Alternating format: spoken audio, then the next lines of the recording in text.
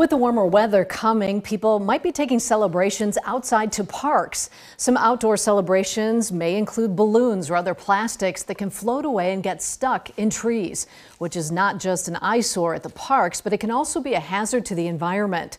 One park district reminds us that there are other options if you're going to take a celebration outdoors. I would say bubbles are a good alternative to balloons, pinwheels. There's lots of other fun things that we can do outside that can kind of move in the wind if that's what you're looking for.